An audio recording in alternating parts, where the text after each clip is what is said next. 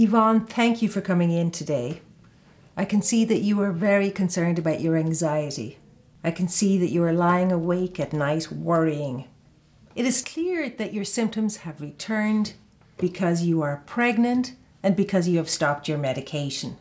I am concerned that if we don't start some treatment for you soon, that your symptoms will get worse. You may actually develop a depressive episode in pregnancy. We know that women with anxiety often have coexisting depressive disorder. We also know that if you have severe symptoms of anxiety and depression, that this can affect the baby. I know you don't want to expose your baby to the medication, but I am concerned about exposing your baby to chronic depression and anxiety. This may result in the baby being born early or being born at a slightly less than expected weight.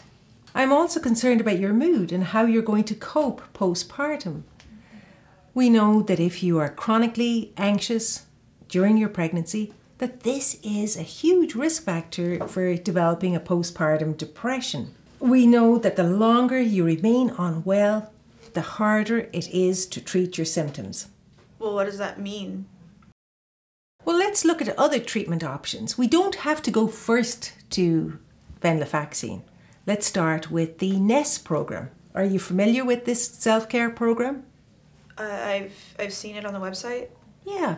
In this program, we look at making a priority of nutrition, exercise, sleeping well, having time for yourself, and being around supportive people. After the NEST program, I would recommend that you reconnect with your counsellor and start CBT.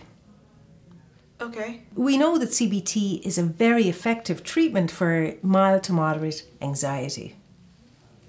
Yeah, I can do that. Great. Now let's try these. Let's try the NEST and CBT and see how you do. Yvonne, if that combination doesn't fully treat your symptoms, we may need to start treatment with venlafaxine. Okay, yeah, but what does that mean for my baby? It's important that you know that babies who are exposed to venlafaxine in pregnancy may experience some mild transitory symptoms at the time of delivery. These symptoms are called neonatal adaptation syndrome. They may include jitteriness, respiratory distress, temperature instability. Usually the symptoms are very mild. Usually they resolve without any treatment or any long-term consequences. Okay, I don't want to do that though.